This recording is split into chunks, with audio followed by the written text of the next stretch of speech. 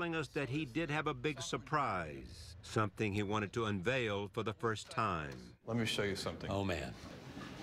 Oh, my God. These are octocopters. Yeah. These are effectively drones, but there's no reason that they can't be used as delivery vehicles. Take a look up here so I can show you how it works. All right.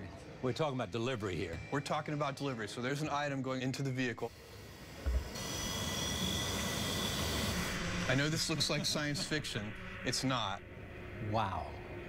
This is early. This is still years away. Drops the package. There's the package. You come and get your package, and we can do half-hour delivery. Half-hour delivery. Half-hour delivery, and we can carry objects we think up to 5 pounds, which covers 86% of the items that we deliver. And what is the range between the fulfillment center and where you can do this within 30 minutes? These generations of vehicles, it could be a 10-mile radius from a fulfillment center. So in urban areas, you could actually cover very significant portions of the population.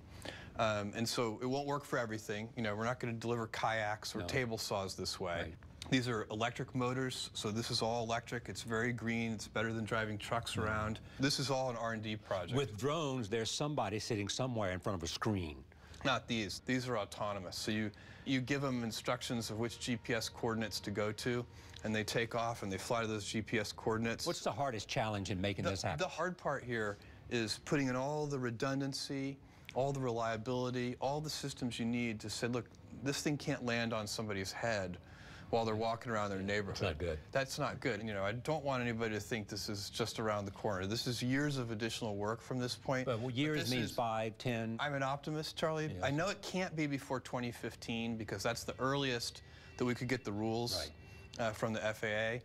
My guess is that's probably a little optimistic, but could it be, you know, 4 or 5 years? I think so.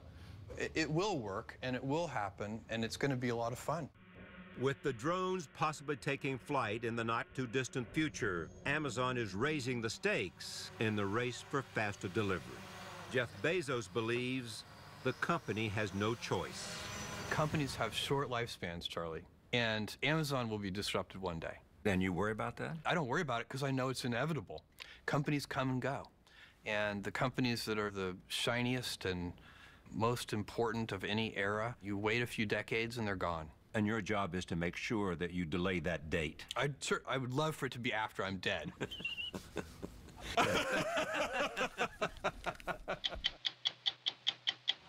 Intrigued by the thought of Amazon drones landing at your doorstep? Go to 60minutesovertime.com to hear and see more.